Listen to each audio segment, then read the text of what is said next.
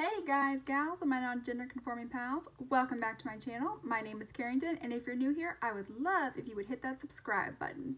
So, for today's video, I'm going to talk about Colourpop and the pandemic. And you're probably thinking like, Carrington, what are you talking about? So, before I even start saying anything, I just want to say I love Colourpop. I have a large drawer full of just Colourpop shadows. I've got most of their complexion products. I've got blushes.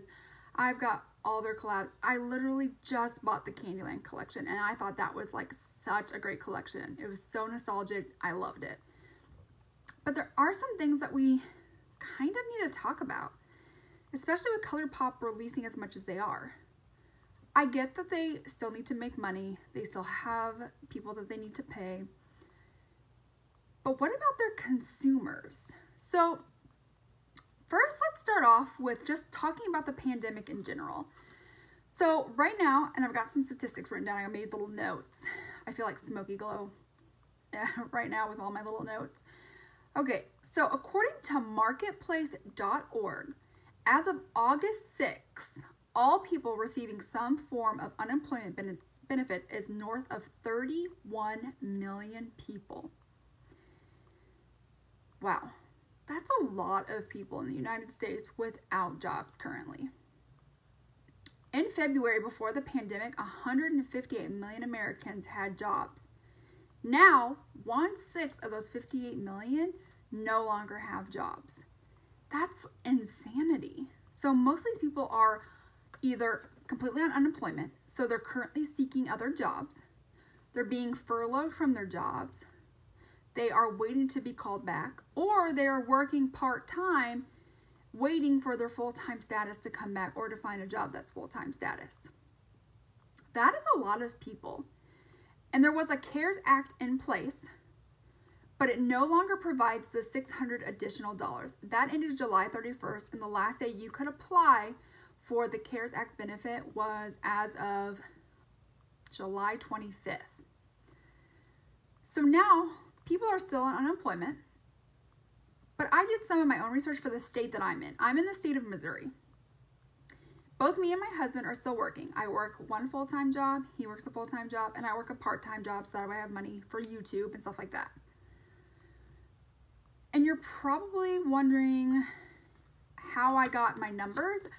That you can go to the website and like plug in how much you make, how many hours you're working or we're working or not working anymore, and see how much you would make. So, I make over $10 an hour at my job. I'm not going to say how much more or anything like that.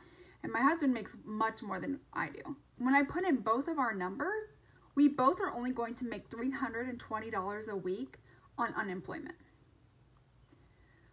For example, I just did some math of somebody making, let's say, $13 an hour. So let's say they were making $13 an hour for 40 hours for four weeks. That would be making $2,200 a month, roughly. Of course, you know, taxes and things like that are going to come out. If someone were to be on unemployment that made that, they would be making at most $1,200 a month. Now, the government says probably not going to take $1,000 out of taxes. So you're not going to be making around $1,200. You probably are going to be making around $1,800, $1,700. That's $500 less a month that you would be making. How are people going to afford their mortgage? I know, like, just paying my mortgage, I wouldn't have a lot left. There's probably like a lot of people that will not have stuff left. So people are struggling, and makeup is a hot commodity. Makeup is a billion-dollar industry. People love makeup. I love makeup. If you're watching this, you probably love makeup. So the question is, well, what does Colourpop have to do with this pandemic? And the thing is, when the pandemic first started, they did cut down on what they were producing. I think during the whole pandemic, what, the freckle pen came out, may have been the only thing, or in the tie-dye palettes. I feel like that was a good idea. You only had 3 eyeshadow palettes, they're $12 each. If you had any extra cash, you know, buy that. The freckle pen was $8, and I personally love the freckle pen. I have the freckle pen. But now that we're up and going, we still have 31 million people on unemployment, probably more. But now Colourpop is back to releasing collections, whole collections, every single week. And the part that's saddening about this is that most people aren't going to be able to afford even one whole collection. But when you're coming out with things like, let's say, the Sailor Moon restock, Mulan restock, Candyland came out, Ray of Sunshine came out, Wild Nothing, Garden Variety.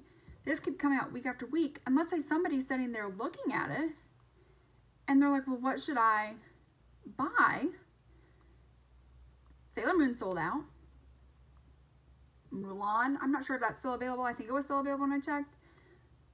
But for some of these collections, by the time somebody was like decides what collection they want for that month, it may already be gone.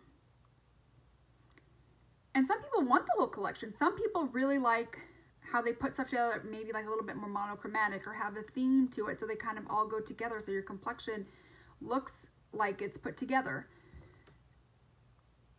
And no one's going to be able to buy that. I have obviously bought some stuff. But again, I'm working a full-time job and a part-time job. Not a lot of people are doing that right now.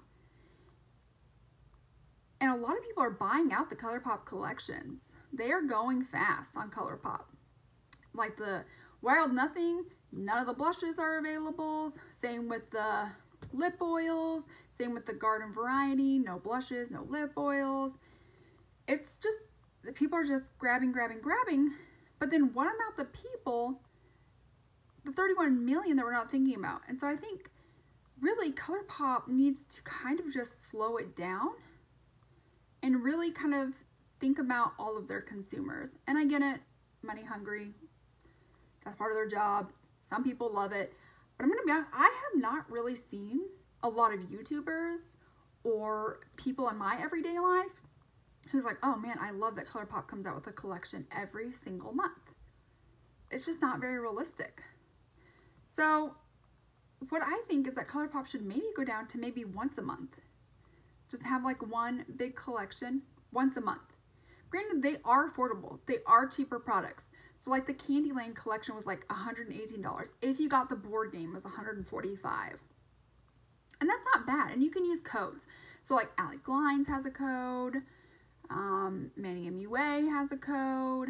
There's lots of people that have a code that you can use that will help bring some of your total down. And that's nice and everything.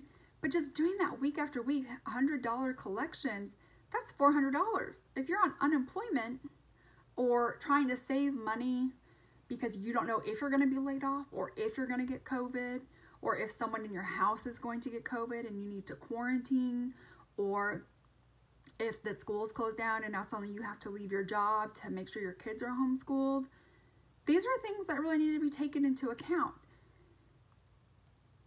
And I don't think Colourpop is doing that. I think Colourpop is taking into account what can we produce that people will buy that will keep giving us money.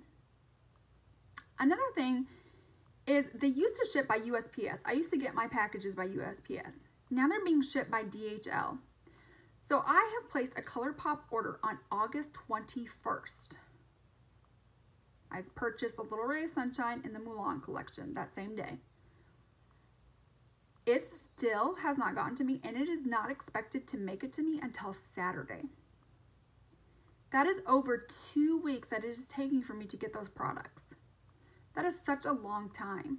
And the sad part is, by the time, 2 weeks later, by the time you've got one of your collections, you either got a restock of something that you were wanting, or you've got 2 more collections coming out. I just think that either provide faster shipping or slow down on the collections. And honestly, for people such as me that's on YouTube who doesn't get PR from Colourpop, now by the time we get, so 2 weeks later after it was restocked and the Little Ray of Sunshine has come out, you know, the people that have lived close, got their packages and are able to film, or got PR, so got it before it was going to come out and was able to film. By the time I get my package, or anybody else that's a small influencer such as me, when are you going to have time to film that where people are going to be like, yeah, this is exciting, I haven't seen anything like this, because at this point, all the major influencers have already done a video. So now you've seen everything you need to see, and you've made your purchasing decisions, and you're moving on. That's not exciting anymore. But we just spend our money on it. It's not like some of the smaller influencers have money to throw around. I know you're thinking, well, you work a part-time job. I don't. I work 15, 20 hours a week, maybe. Some weeks I work 5, depending on what my hours are at my other job. And that's it. So it's not like I'm getting like hundreds and hundreds of dollars. And neither are probably some of the other YouTubers. I personally do this because I enjoy it. I would like to have a following, but I don't think I need 1 million subscribers. If I ever get to 1 million subscribers because people enjoy me, that would be awesome. But I would think like 10,000 would be pretty cool. Or 30,000. I think that would be pretty cool. But a lot of people don't have the money to throw around. So I just think that these are things that Colourpop really needs to take into consideration.